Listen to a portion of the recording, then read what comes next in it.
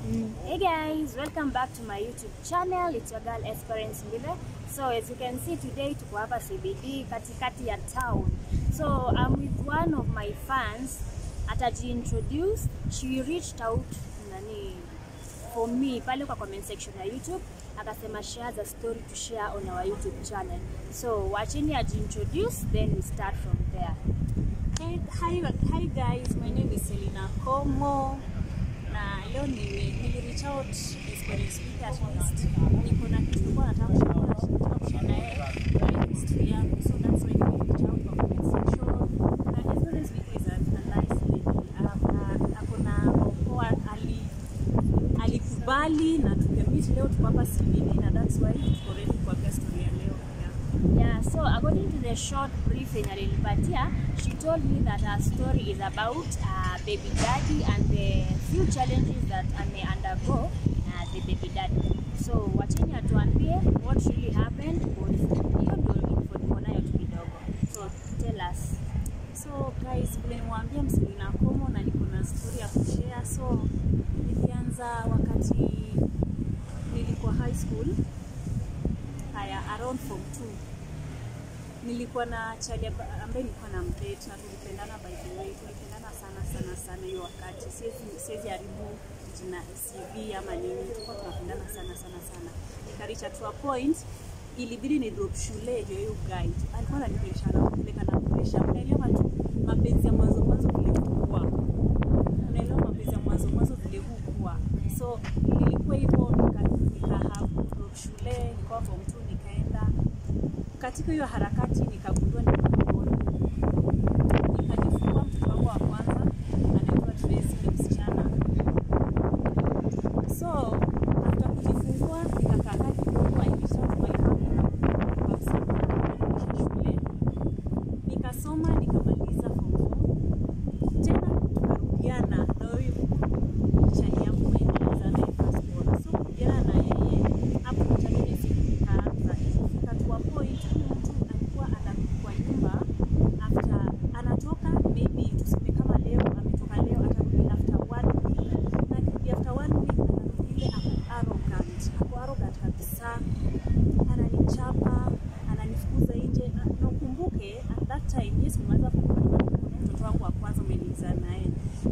hii mambo ikaendelea kafika tu hapo. Sasa nilikuwa stressed up na bado mimi ni msana mdogo, so nikaamua hapana, mimi ni msana niko na kwetu, afadhali kwetu. Nikanisha na mmoja mzazi kukata kufanya hizi kukata mamako ni mamako atakufa na wewe. So nikanisha my mama kanibali nyumbani. So but since nilikuwa na feel weird kwa mwili, nikasema before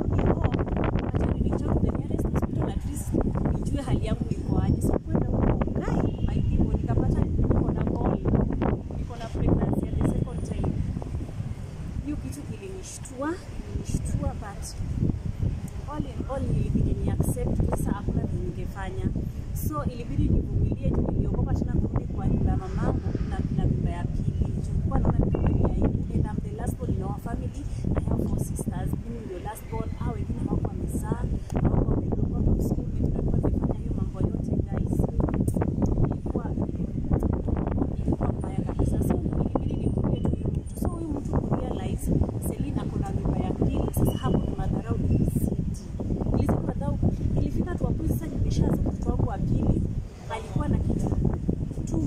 Bado ni mdogo kabisa. Hiyo siku ikanimema vile ilikuwa inanyesha, ni usiku. Ilikuwa inanyesha na kumejua 2 months hata mimi bado sijapona vizuri. So kidogo kabla tuendelea. So after ulishajua kuna mimba ya the second baby, ulirudiana na ule mtu kwenda home. Ulirudiana? Yeah, since nilikuwa nimeogopa kwenda home, nilikuwa naona ni aibu hata kwa area kwa neighbors. Unaona sana huyu Celine alikuwa amezaa na karudishwa shule, tena akarudiana na baba yangu tena ameshika mimba ya pili. Unaona sisi kwa naona hao watu wakaanza kuchekelea familia yetu, anachekelea mama kusiri yeye kusikuta kwenda kwa familia. That's why nikaona acha nivumilie tu, mtu maybe ata change. Yeah. So ilifika to a point siku moja ambayo ilikuwa inaisha usiku. Alafu bado nilikuwa na mtoto wangu wa pili, alikuwa 2 months. Huyo mtu kurudi akaanza tu vita. Unajua alikuanga mtu mwenye anaenda kazi alafu analipwa weekly. Sasa on Saturdays alikuwa anapata pesa zake. So mimi pana navumilia, sometimes hakuna anything, naenda kuomba kwa majirani. Mpaka majirani wanakuwa wamejua tu Celine ni mtu wa kuomba. Hakuna kitu Celine naomba, nilikuwa na mimi bado msichana mdogo, unaona, na niko na watoto wadogo, inabidi ni struggle kama mama at least wapate. So ilifika to a point usiku mvua inanyesha, mtu akakuja akiwa na masida zake. Nothing I did what happens nilifanya. I'm saying this na mbele ya kamera, kwa hiyo tulikuwa nimefanyia mtu usiku. Alirudi na masida zake na bado ni mgonjwa na mtoto bado ni 2 months. Akanifukuza nje kwa mvua na watoto. Kwa mtoto wangu mdogo na mtoto wangu mwingine mkubwa Tracy mlikuwa nimeza passport, akanitoa nje, akinichapa kwa mvua, akanipeleka katikati ya mahindi, akanigongea huko. Imagine guys, ni usiku na ndio nimetoka kuzaa. Akaenda kwa nyumba akaleta hii spade, naelewa spade ya kuchota mchanga, mmoja watu wanaitumia mingi kwa mazishi. Akachukua kanikata nayo kwa mguu.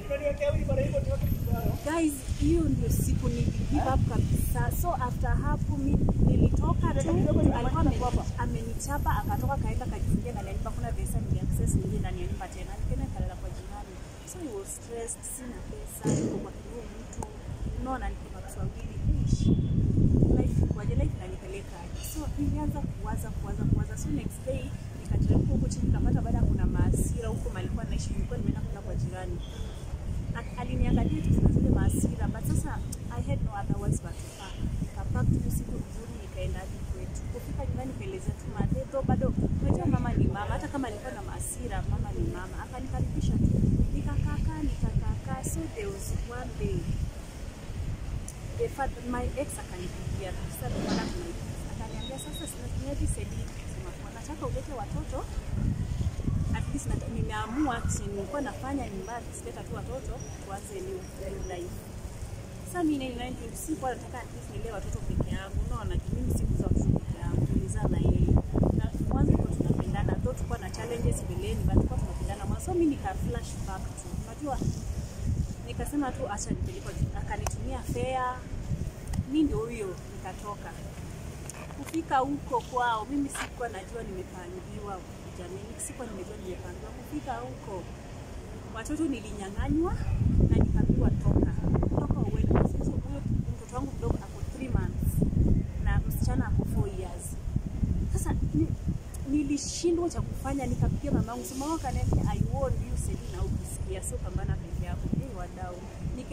Sasa umetoa mama ile ukizia mama, huwezi kimbia uache watoto wako, unashindwa uende wapi, na unaona watoto wako wamebaki mostly mtoto wa 3 months, unamwachia nani? Unamwachia huyo mbaba. Sasa huyo ex wangu alikuwa yani anaongea ni kama kuruka, anasema mimi nishapata mwanamke mwingine na atatake care wao watoto, hata kama utakuwa present kwa maisha yao, kuna mama yake atatake care of them, kushinda kuna take care of them. Alikuwa ameoa tena hapa. Sasa before ndugiani naye hapo ameoa. Hiyo time alikuwa ananiita kupata mtu mwingine. Nilifika na kanyang'anya watoto, akaniambia to, hata sikulala hiyo siku. Sasa mimi si kutoka, nikakimbia nikaenda kwa jirani, nikakaa huko for like 3 days. Nikifikiria maybe mtu atamlilia, aone amekuwa tatizo mamuzi taku, akuje back siku kuitwa. Sasa mimi nilikuwa but alikuwa na mamake. So ile alikuwa anachia mamake watoto mchana akienda kazi, alafu anarudi.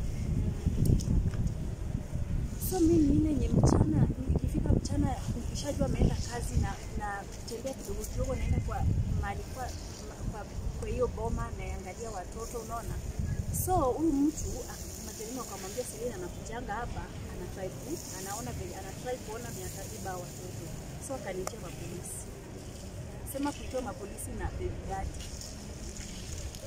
Sasa wakaspot mali nilikuwa nakaa kwa hiyo jirani. Wakakuja kwa hiyo jirani, naye alikuwa ameshaambiwa mapema huyo baby dada anatia mapolisi, akanipeleka tena kwa neighbor mwingine. Wakakuja wakaharas huyo neighbor, wakamharas, walikuwa wanaongea ni kama hata ifelt so bad, lakini kwa kubariki huyo neighbor kubariki kabisa kwa maisha. So nikapelekwa kwa neighbor mwingine, nikakaa huko, nikaona hakuna matunda nazalisha hapa na watoto wangu wako huko. Yaani nilikuwa tu sasa nilikuwa kama niko na kichana, nilikuwa na akili. Tunaona mtoto wangu 3 months matiti ndio inaniuma, maziwa inatoka. Huyu mtoto wangu wa 4 years ana affectiwa akili, anashindwa nini na happen, unaona? Nini na mama yangu alilala wapi? Babangu nini anafanyia? So mimi nikatoka. Nikaenda kwa anko yangu, nikaomba neighbor mwenye peleka ng'ombe pesa, akanipea. Nikaenda kwa anko yangu. Ilikuwa huko side za Kisumu. Nikaenda kwake nikamwongelesha hiyo story, nikamtouch. Akaniambia Celine, fanya hivi, tutafanya tutaenda kwa children's office. Tuelezee story. So tulipanga, tukaenda. To cut the story short, tulienda huko tulipata usaidizi, but acha narudisha nyuma kidogo. Tulienda hapo tukapewa mabarua, moja tukadrop place huyo mwenye najiomba alikuwa anafanya kazi, mwingine tukadrop kwa chief. So ilibidi aitwe next day kwa ofisi, that's why tukipeleka mabarua juu alert. So next day tukaenda hapo tukakabisi, mmoja nilikuwa na hiyo hamu ya kuona watoto tena. So nilirauka kabisa mapema na anko yangu tukaenda kwa hiyo ofisi. Hao walikuja kitu kama 11 na siku na siku tumefika 6. So kufika wadau, usiachia mtoto wako na mtu, si trust mtu yote hii dunia kama si wazazi wako, hata si trust sister yako kumwachia mtoto. Huyu alikuwa baba yao watoto, lakini nilikuwa nimeona wamefanyia watoto most. Huyu mdogo huyu alikuwa nimwacha na 3 months. Walikuja, unanyanga hii mnyonyee, mtoto ananyonyanga hii, unamwekea maziwa, ilikuwa imepasuka, unaona? Sasa hiyo mnyonyee at least imetokana, instead mnyonyee hata kitu 50 bob tu, inakuwa tu 50 bob, si expensive, so more than that. Hizo anachukua tu vipende baye mtoto wake really mnyonyee aendelee na kunywa maziwa. Guess what, alichukua shindano na uzi akashona. I don't know ni yeye alifanya hivyo ama ni madaino ama, but hiyo time alikuwa shawa sasa. Yeah. Watoto walikuwa nabaki na huyo bibi yake na alikuwa ameoa na madaino. So I don't know with that. Sijaelewa mpaka leo wanajiuliza. Wamechukua wakashona. Alafu since mimi ni mama ya mtoto, I wanted to kuangalia mtoto wangu zeni muone ako na injuries mahali ama anywhere. So nikatoa pampers za mtoto kwa kumwangalia vizuri chini, guy my rashes mtoto ako red chini. Alafu mtoto ako analia, acheki, yani hayuko active kabisa, is like a sick. So hiyo hata nilifanya sasa children's office nipewa watoto, the moment nilionyesha hizo vitu zote I already won the case. Yeah, so from hapo nilipewa watoto wakanyang'anywa. So from there I have been with my kids, na hata mliona kwa channel yangu ya Selina Pomo, mliona niliwa surprise na they are back to school shopping. Kama mjawatch nini watch surprise muone venye naliona watoto wangu. So that's my life story.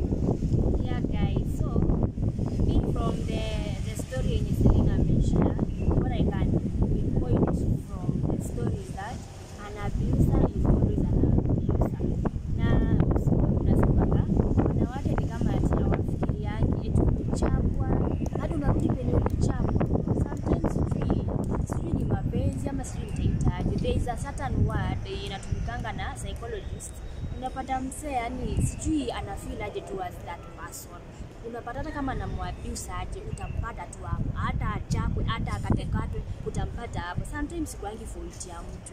Mimi sijui that term. Kama kuna msee anajua hebu andike hapo kwa comment section. But there is that term that is used for a woman mwenye anarudingi ever to an abuser mwenye anamwabuse. So don't ever blame a woman mwenye anakuwa abuse na anarudi. But try reasoning out with them, alafu muwa encourage watokelezee, waseme the challenges that they are going through. Ndio hata wengine wenye wamejificha huko ndani wana undergo challenges but hawezi tokelezea, pia watokelezee. Let's support women. Yes. Yeah, I'm so thankful for Celine for coming to share our story here. Yeah. Please guys, ako on the road to 500 subscribers, but pia mkitaka kumfikisha 1k or even more, please do so. I'll make sure to pin a link hapo kwa comment section.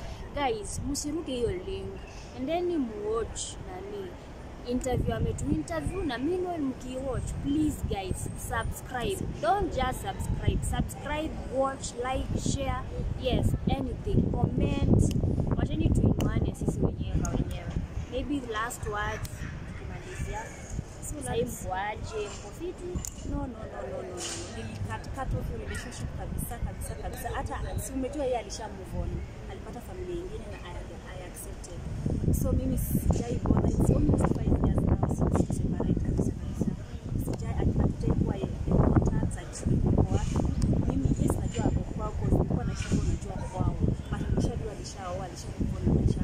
sijai bother ku text call.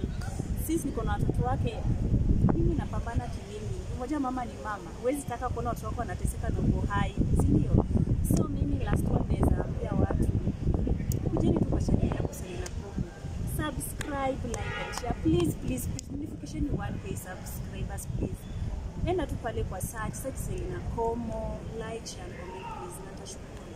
Celine ni ya C ama ni ya S? Ya S, Selina S, yeah. So guys, leo nimechoka, tumekuwa up and down. Guys, that's it for today. Let's meet on the next video, and please msisahau Celine vile amewaambia, go subscribe, go watch the interview that she has done. Ametufanyia nini another person, go find out the other person ni nani. So let's meet on the next video. Bye.